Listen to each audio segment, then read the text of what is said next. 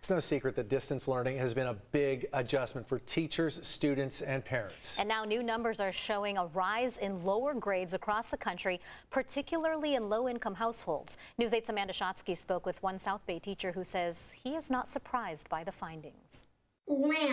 In a school year unlike any other, students and teachers are all working to navigate learning at a distance. I do like the material, but the connection with the students is my number one thing, and it's not the same on the screen. Sean Meisner is an English teacher at Bonita Vista High School.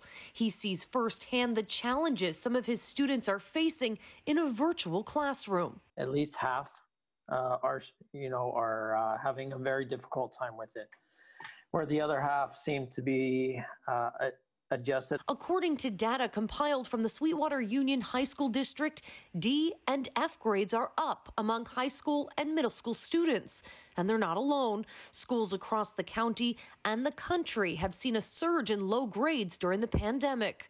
Meisner says he's not surprised, as the South Bay has been hit particularly hard. A lot of them are sick with COVID or have members of their family who have tested positive. I've had students who have had family members die.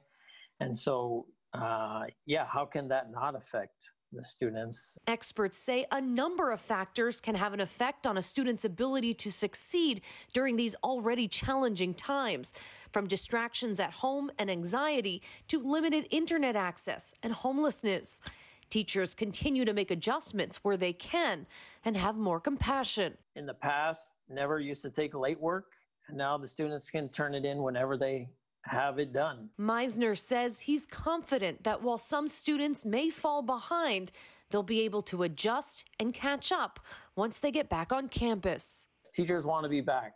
This is not what we want to be doing, and when it's safe, we will be back. Amanda Shotsky, News 8.